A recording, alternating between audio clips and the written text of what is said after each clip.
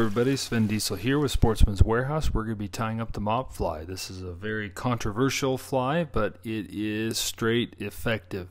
It has caught trout and bass for me. Here it is. This is a Mop Material. It comes in a bunch of different colors. My favorites are actually included in this pack. I like tan, cream, and gray. Those seem to have worked well. Also chartreuse. We're using a TMC 2487. This is a size 10. I usually nymph 14s, and so you want to step it up just a little bit. And so I'm also going with a heavier tungsten bead. This is a 4mm. It barely fits on, and we're going to use a 70 denier thread in red. And the red or orange or pink are my go-tos for this for a collar. And of course the secret material is the shrimp pink eye stub. This is a super effective color when used as a collar for nymphing.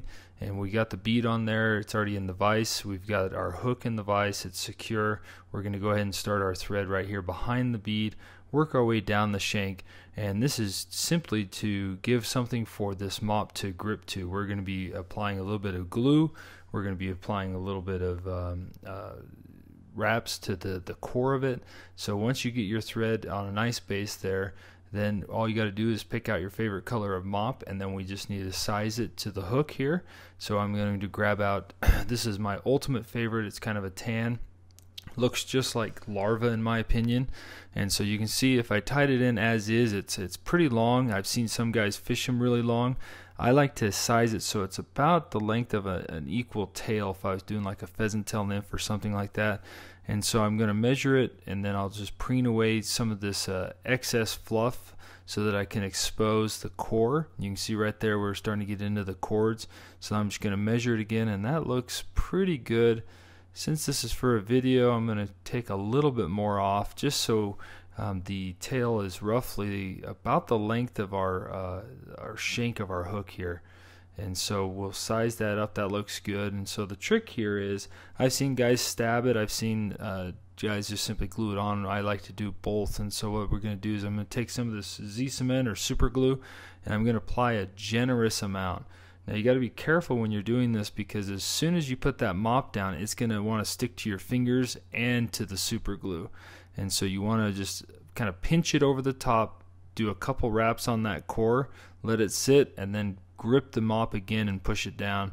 And then of course do some in front and behind wraps on this the core of this, and we'll just secure that, and that looks pretty good. It's durable, it's on there, and it's going to catch fish. You could probably fish it just like this, but let's trim the core of that mop out, and then I'll do a few more cleaning up wraps here at this point. You can see our red underbody. That's kind of a little, I don't know if that's a trick, but that's something that I think gives me a little bit more confidence in this fly, and that's why changing the color sometimes helps with that. And so we'll just check. It looks pretty good.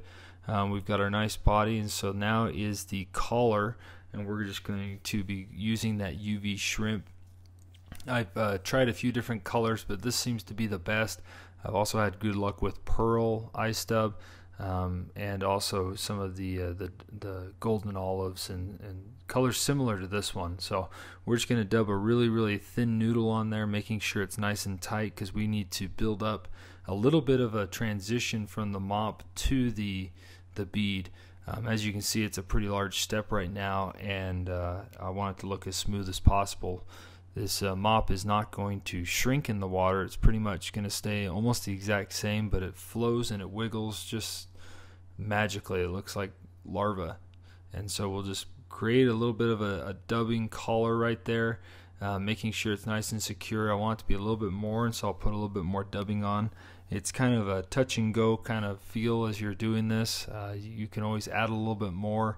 It's harder to take away once you've started your loop, or dubbing this on to your thread, calling it a noodle. But we can see it's a little bit thicker there, and that's just about how I want it right there. And we'll go ahead and pull a lot of that eye stub back so it's out of our way, and then we're going to do a little bit of a red collar here, just about 4 to 5 turns. And that is pretty much the fly. So let's go ahead and we will whip finish this fly, and you just need to do a 3-turn whip finish. We're going to be using some UV resin, or you could use some head cement to finish this off. So I'm just going to go 1, 2, 3, and bam, we're golden. If you really want, you can brush out that collar, but I found I just fish it like this, and eventually it gets a little bit more buggy or messy. And so the last step here is I want to take some of this thin resin, and I'm just going to apply a little dab here on top and then spread that out around to the sides. It's covering my thread, and it's blending into the eye stub just a little bit to help secure that and make it a little bit more durable.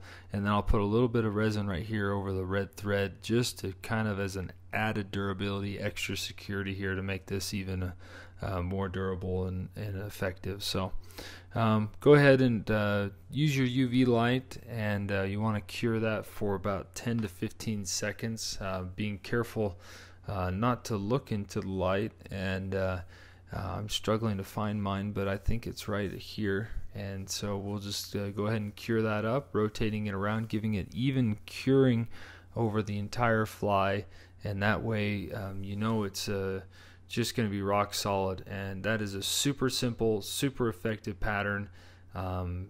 You could tie it up on a jig hook and Euro nymph it. The chenille Mop Fly material comes in a bunch of different colors. I stub a bunch of different colors. The only way you can test it is to tie some up and fish them yourself. So thanks for watching, and I hope you catch some fish with it.